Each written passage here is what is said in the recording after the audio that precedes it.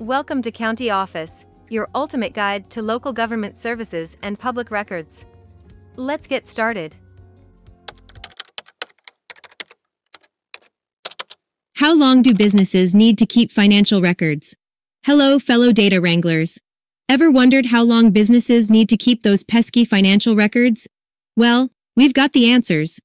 According to the Internal Revenue Service, IRS, businesses should keep records for as long as they may be needed for the administration of any provision of the Internal Revenue Code.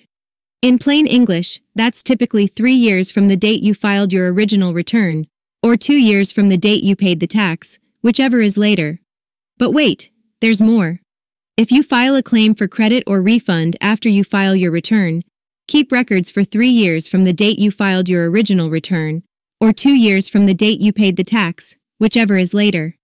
And for those businesses that have employees, employment tax records should be kept for at least 4 years after the date that the tax becomes due, or is paid, whichever is later. Now that's a lot of paper. But remember, this is the minimum. Some records, like those related to property, should be kept longer. And if you're ever in doubt, it's better to hold on to those records.